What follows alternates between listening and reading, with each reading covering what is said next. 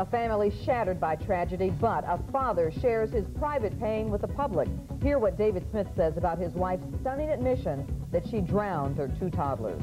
Unbelievable stories of faith may have you believing in angels as our special report continues. And get the story behind the story as we take you behind the scenes of Scarlet, only here on Night Beat. Live from the Channel 4 studios in Dallas and Fort Worth, this is News 4 Texas Night Beat. Susan was a very dedicated, loyal, caring mother. She always put Michael and Alex's interest first. Surprisingly respectful words from a man whose children were allegedly murdered by their mother. Good evening. A father in pain finally speaks out about the crime that shocked the nation. David Smith breaks his silence with words and photographs. This is the birthday party. Alex's birthday party, was this past August. A father shares the only thing left of his 2 sons, memories and pictures. This is Alex's first birthday party. Enjoying his cake. David Smith remembers the happy times he and Susan shared with their children. She always made sure they had, the best that we could provide. She was a very good mother. He says their divorce was amicable, even friendly. We were okay. In fact, we even took our children before the incident happened. We had just a week earlier took our children together to the local fair, the county fair. So everything, it was fine. There was no fighting. Smith says he never doubted Susan's story that the children had been kidnapped. When she finally confessed, he was stunned. I heard about it on national television, about the alleged confession. You didn't hear about it until you saw the news? That's correct. And you had no idea? That's correct. Since then, he's had to endure his children being pulled from a nearby lake and buried at a local cemetery. I haven't had time to come together with feelings right now. There's so much grief. Do you feel betrayed?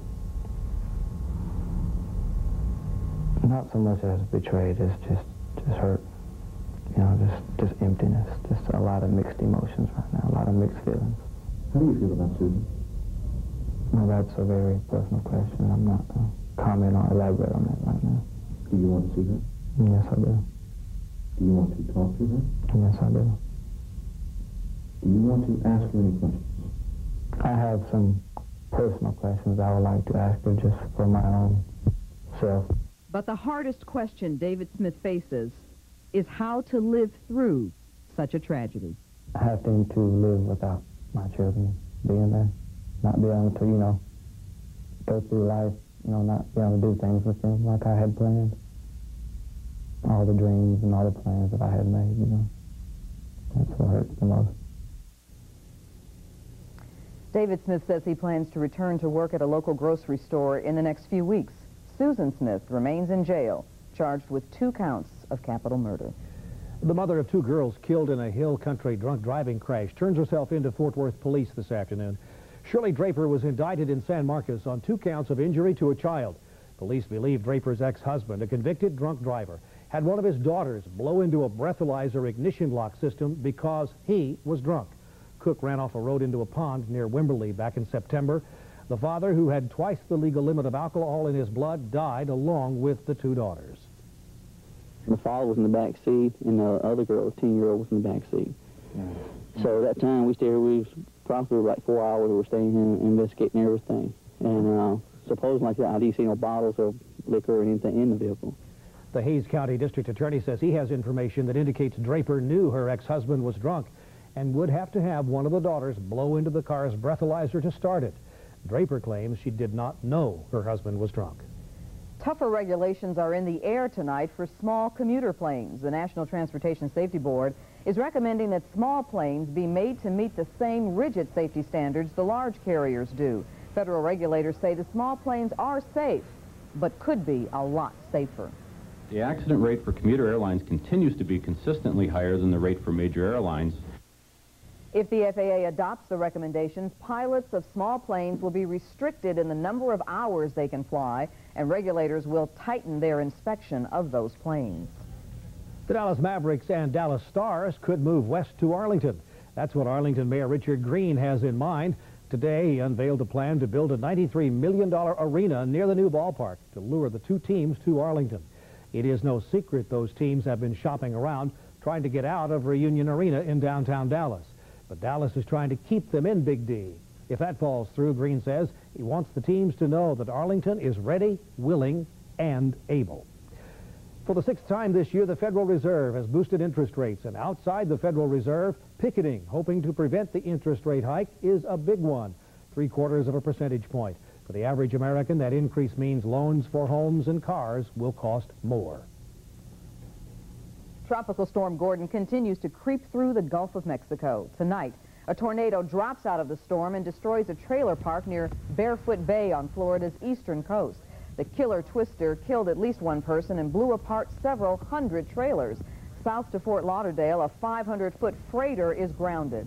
And in Haiti, 4 straight days of rain takes a deadly toll. At least 90 people are dead from floods and mudslides. U.S. troops have helped rescue many Haitians trapped by the storm.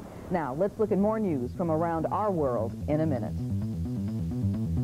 An earthquake and tidal waves ravaged the central Philippine island of Mindoro, killing more than 60 people, injuring more than 130. Many of the dead were young children who drowned when their homes were battered by 48-foot waves spawned by the quake. Terrified commuters scrambled for cover as a volley of bullets ripped through an overcrowded tram, bringing Sarajevo's morning rush hour to a halt. In Israel, celebrations are held throughout the occupied West Bank and self-rule enclaves to mark Palestinian Independence Day, the anniversary of the Palestinian Declaration of Independence in 1988. In Bonn, Helmut Kohl is swiftly sworn in as German Chancellor, being re-elected earlier today. Back in the U.S., patchy ice causes a 65-car pileup north of Denver. 1 person is killed, 36 others injured, 2 critically. And New York's Rockefeller Center has its Christmas tree, originally planted in 1936. The tradition of the tree at Rockefeller Center started in 1931 by construction workers who were celebrating having jobs during the Depression. They'll light the tree on December 2nd, topping off this world in a minute. Toy buying season's just around the corner, so buyer beware. That is the word from the Institute for Injury Reduction. The group released its annual toy safety report today, warning against toys with projectiles that could potentially blind and toys that could lead to choking or strangulation. Choking and strangling injuries lead often to brain damage. If they don't lead to death, they can lead to a life of ruined years for a small child whose mind will never be able to grow further. The group released a list of 25 dangerous toys. Consumers can get a free copy with safety tips by calling this number, area code 301-261-0090. Coming up next week, the Channel 4 Toy Test Countdown begins. We'll show you the best toys of 1994, starting Monday at 5 and 10. He's the man who will oversee what could be the trial of the decade. Now, Judge Lance Ito goes on the record. Hear what he has to say, only on Night Beat.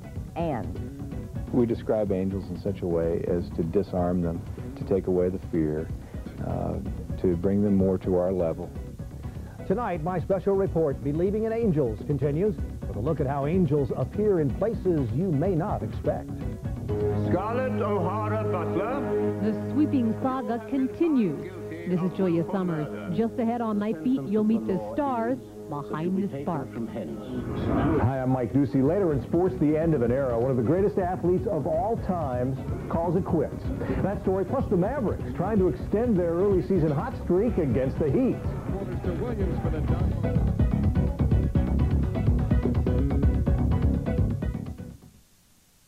Have you noticed that more and more people each year are going into the office less and less? In fact, this year, 40 million Americans will be going home to work in their own home offices. And for all these home professionals, Hewlett-Packard has now created the Office Jet. It's a printer, a fax machine, and a copier all in one. And it's so affordable and so complete. All you need is an HP Office Jet, and you're in business. The high cost of health care, everyone has a part in keeping it down. So we took what you like about Walmart and what you want in a pharmacy and put it right inside your Walmart store. The result? Walmart's pharmacy department. With professional service and the low price on every prescription. So next time, bring it here. Or ask your doctor to call. Walmart's pharmacy department. Your full-service pharmacy right inside Walmart. Always low prices, always Walmart.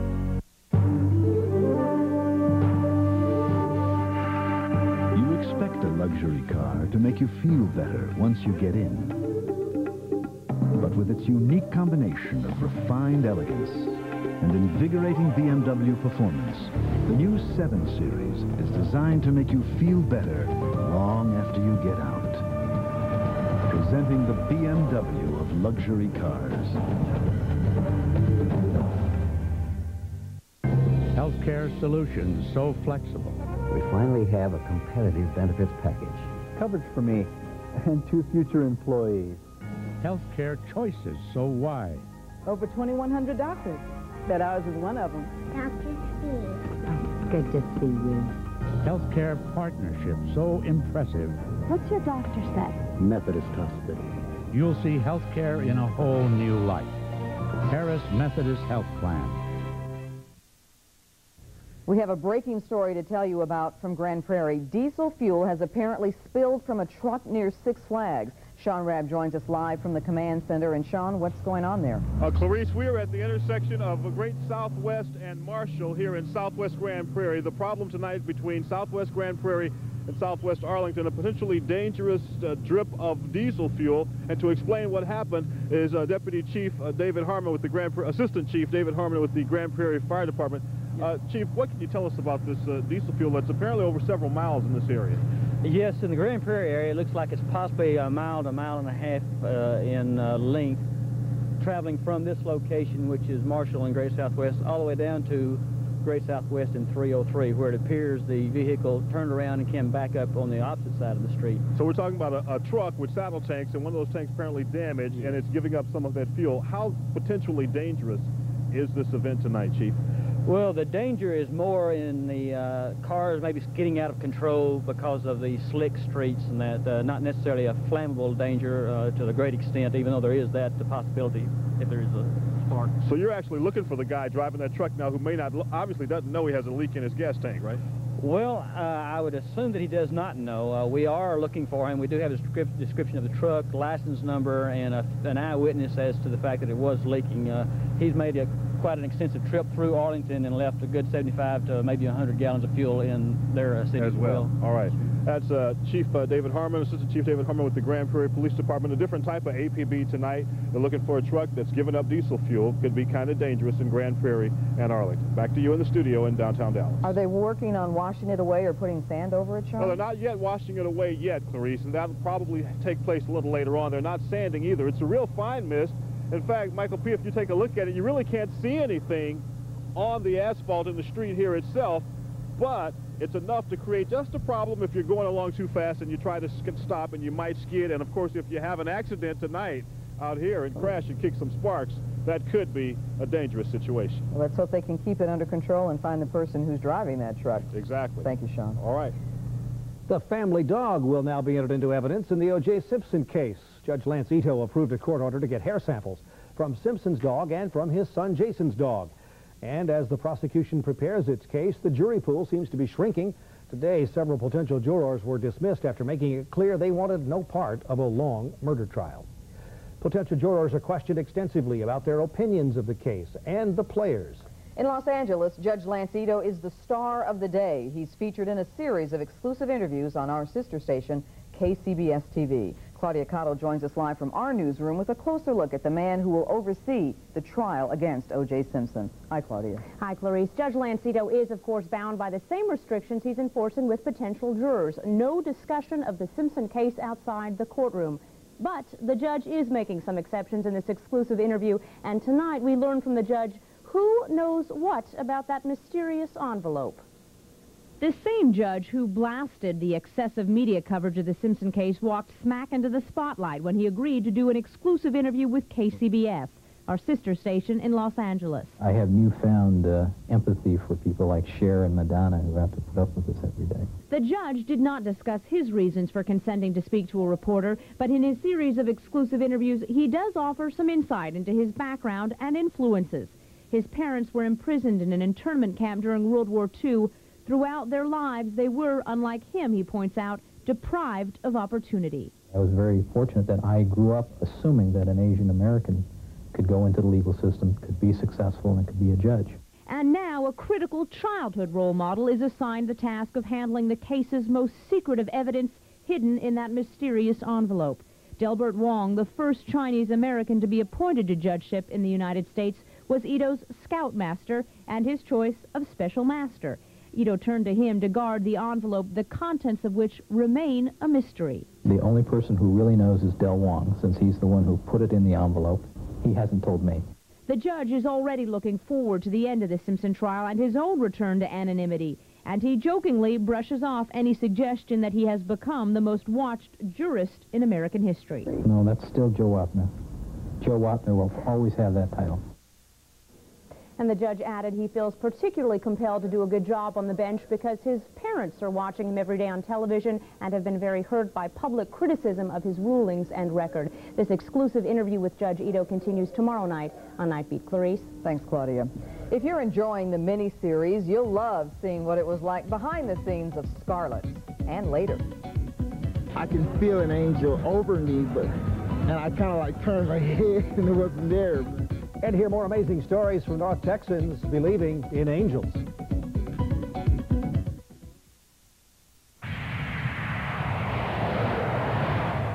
Nice pickup.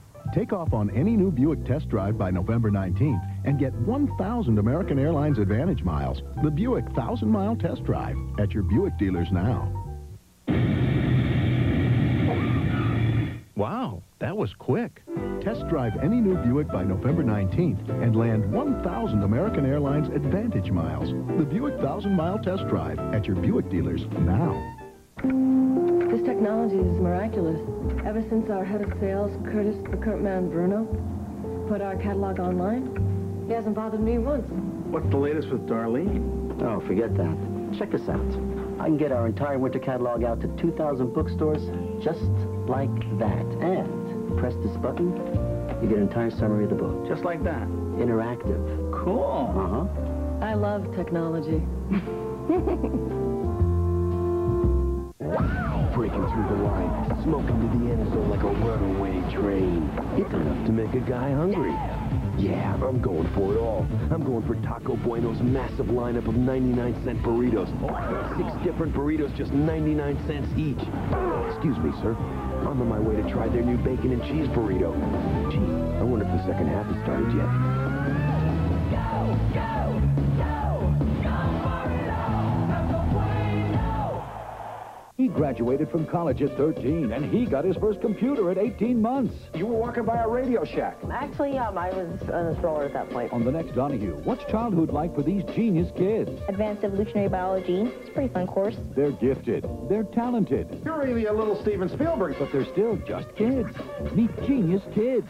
I was accepted into Mensa when I was 4 years old. On the next Donahue. Tomorrow at 10 a.m. on Channel 4. Good evening, everyone. Let's take a quick look at it. 60 and 53 for our highs today. The clouds stayed in, but they have finally started to disappear. 87 and 20 the record temperatures. Just a little bit of rain. In Dallas at this hour, clear skies. At DFW, 55 degrees. Temperature falling in the north wind. 30-28. The pressure is holding steady. Fort Worth, whoa, look at this, 49.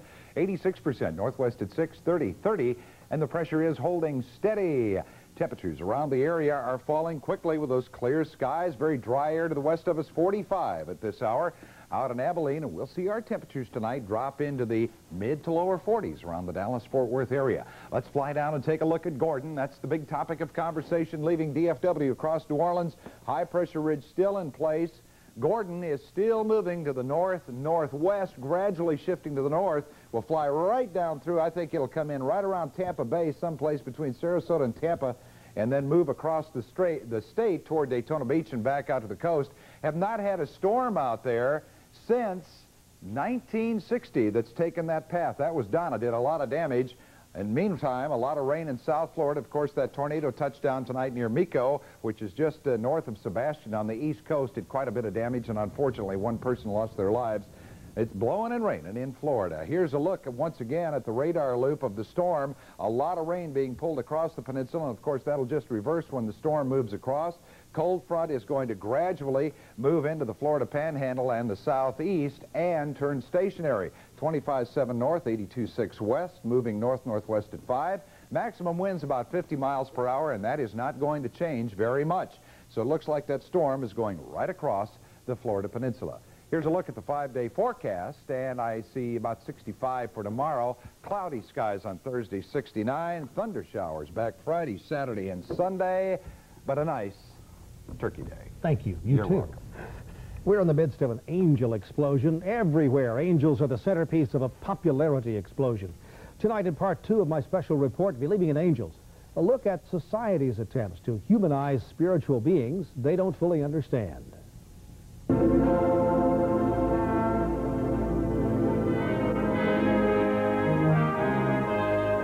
At Christmas time, there are angels everywhere, from the tops of trees to tags on gifts.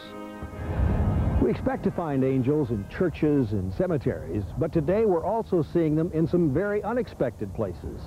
This is CBS. I believe that God helps you every way he can, but at the end, you have to be in charge of your life. And that's what I like about these angels. They don't have a magic wand. Usually we describe angels in such a way as to disarm them, to take away the fear, to bring them more to our level. I told you I'm